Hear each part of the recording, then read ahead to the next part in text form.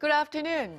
Toxic smog from China is pushing fine and ultrafine dust to very high levels in many parts. And the Chungcheongbuk-do region is under ultrafine dust advisory. Now, fine dust particles are more likely to penetrate deep into the lungs, while ultrafine particles can be absorbed directly into the bloodstream. So try to avoid outdoor activities today. But it's a real shame because we are having surprisingly mild temperatures after days with both chilling readings, and Seoul will get up to 7 degrees Celsius, while Daegu and Gwangju will make it to 11 and 12 degrees. In fact, we'll see readings above the norms for the time being, but expect to see light rainfall on Tuesday afternoon. With that, let's take a look at the international weather for viewers around the world.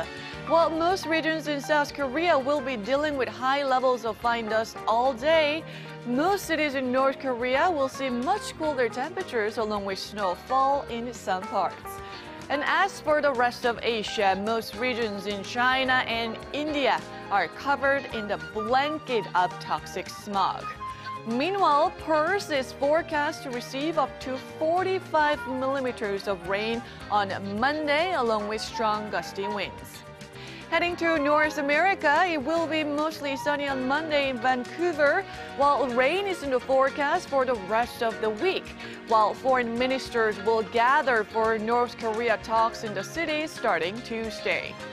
And as for South America, Peru will have calm weather conditions under mostly sunny skies, including southern Peru, where a powerful earthquake hit over the weekend. And taking you to Europe, London and Paris will have a rainy start to the work week. Lastly, to Africa, major cities on the map will be under mostly sunny skies, except Cape Town, along with showers. And that's all the weather update for now.